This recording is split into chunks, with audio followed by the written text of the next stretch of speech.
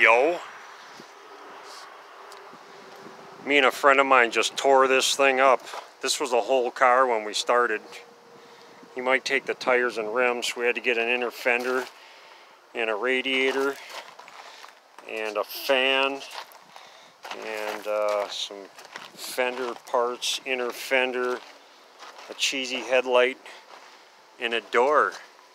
Because his daughter felt like playing the Dukes of Hazzard with their Jeep and messed it all up, and we're gonna fix it.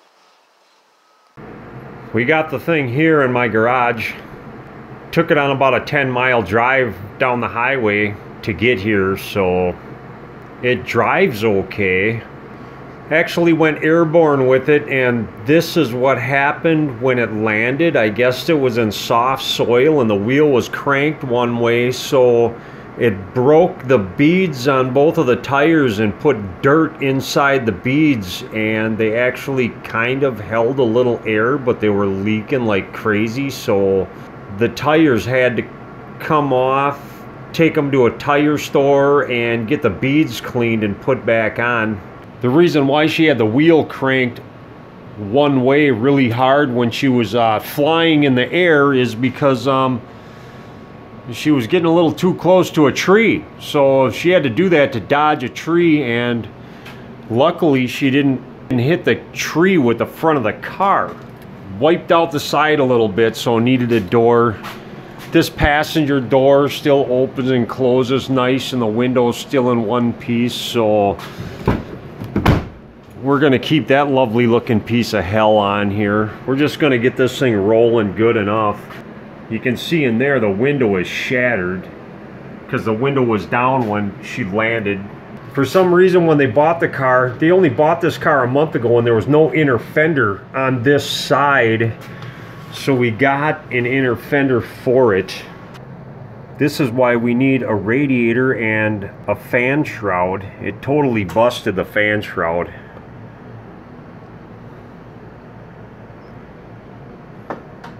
There's enough dirt over here to grow a garden. I don't know how the heck dirt got all the way up that far. That's all wet, but that's from the leaking radiator. It was leaking like midway. So there was enough coolant in here to get us here, thankfully enough. I don't know, this power steering line is just flopping around. It's supposed to be bolted to something. I don't know what. The rest of this trail rated Jeep took everything pretty good. Trail rated my foot. It ripped the skid plate right off of it. Supposedly somebody went back and got the skid plate after they got the heck out of there, but I don't think it's gonna go on there very well because all the mounting holes are ripped right off. There was a little dent in the rim. I don't know if that was there before or what. I guess it rolls okay. There's a big gash inside the rim. It must have just got a big old rock embedded in it or something. And there's the core support. I was thinking I could just bend it back, but I don't think that's gonna happen. I need a straight core support for the bottom of the radiator.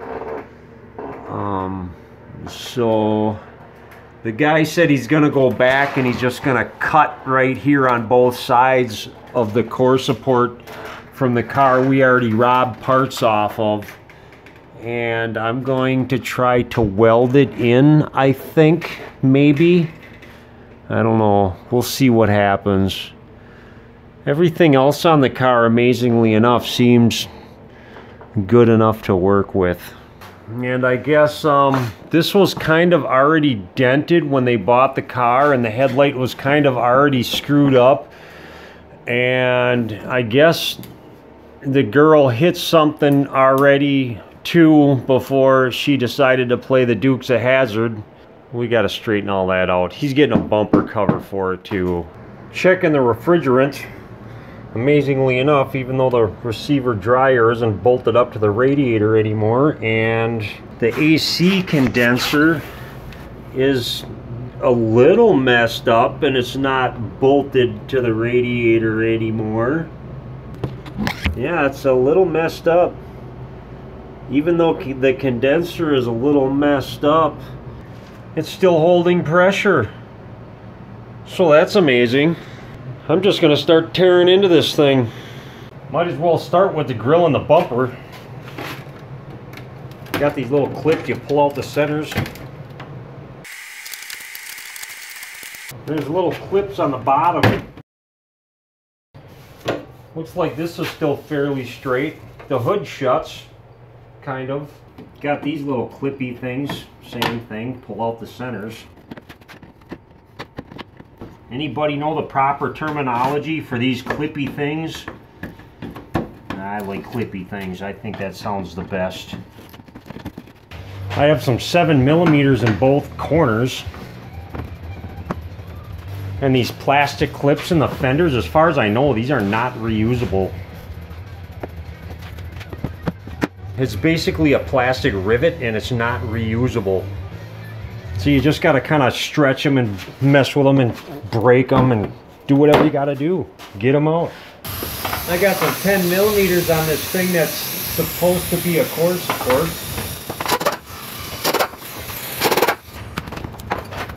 I got a helper now. He's a victim.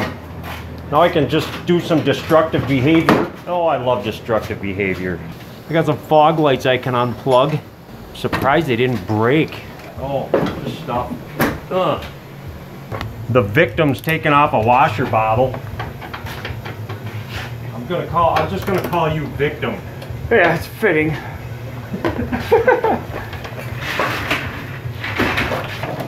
The other victim should be here helping you. Yeah, she's at work still. The one who can't drive. That's for a low washer bottle. Oh, okay. See, now that the wire's broke, it's not gonna tell you that it's ever low. So it's always full. And I got a couple 10mm here. I think there's two 10mm on top too, but they're broke. It's a wonderful Chrysler product. The bumper actually looks kind of straight. I'm gonna work on this radiator next. There's a drain in here somewhere behind all this dirt. Oh, there it is right there. And you're supposed to unscrew this drain to empty out this crappy leaky radiator. And it's right up against stuff. And the way I'm gonna drain this is with a pry bar and a hammer.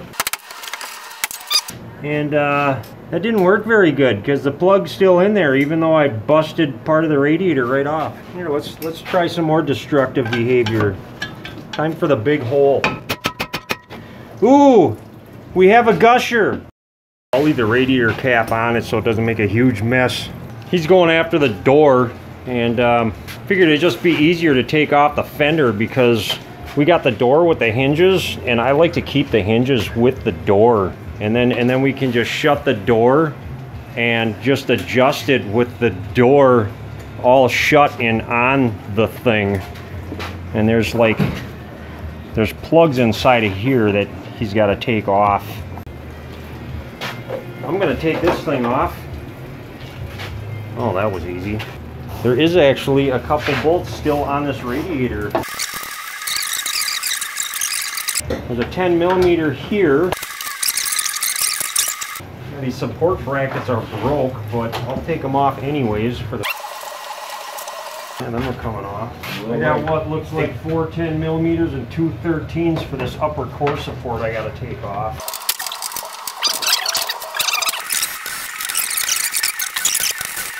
That belongs in Hickville, just like that. That's just cool. No front end, nothing but a bumper, no fender. No door. Yeah, we need to take this off-road now. Now it is trail rated. This is as far as my extensive body repair goes. Oh, that's pro right there. No paint required. We'll get this upper radiator hose off. Hoser here and a hoser down there that might make a mess. Now hopefully I can squirrel this thing out of here. It's a little stuck, and I can't not wonder why it's stuck.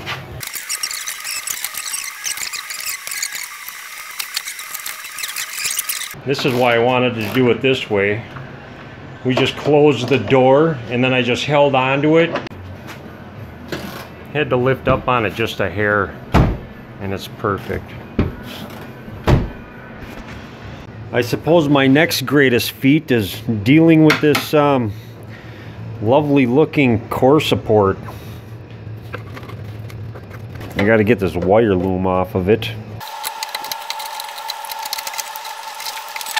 Okay. Dude man guy cut a straight piece out of that other vehicle, and somehow I'm supposed to try and make this work apparently. I'm just gonna whack this just before this bend so I have a little extra to work with.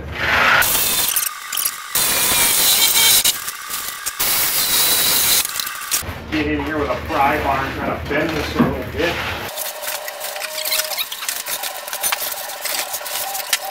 I'm actually going to cut these a little shorter.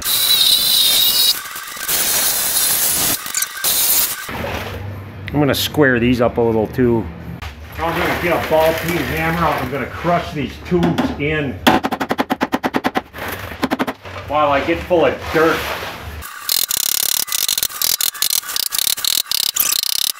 Now I want to do that just enough so I can get this bar up inside there.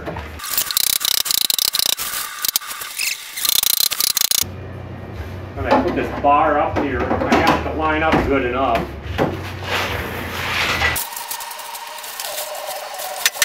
It's probably too far up right now, but that's okay because I can let it down wherever the radiator wants to be, and then I can just weld it up, and it should be good enough. And then just to keep this bar from falling down, I'm gonna put a ratcheting strap around the.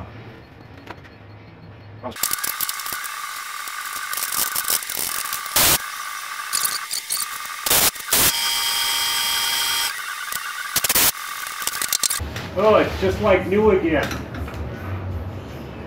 Or something. Time for the radiator and the fan thing.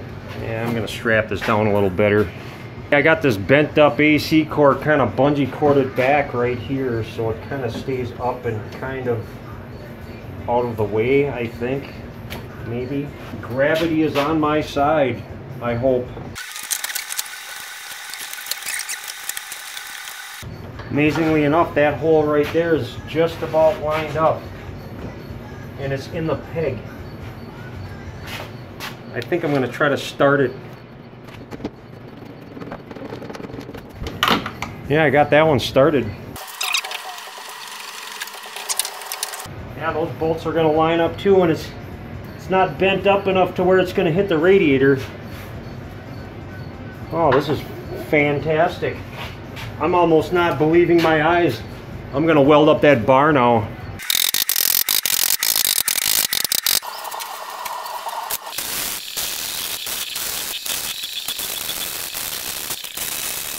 The good enough dirty weld.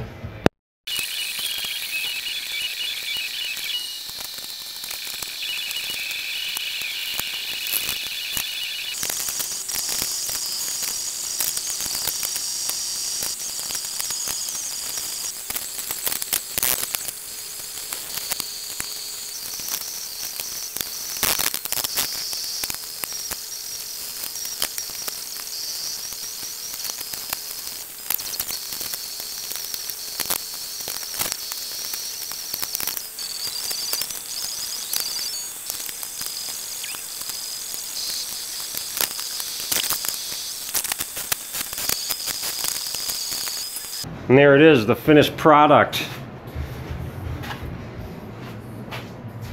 I just gotta fill it up with coolant. It's almost black and blue, kind of fitting for how that looks. Okay, bye.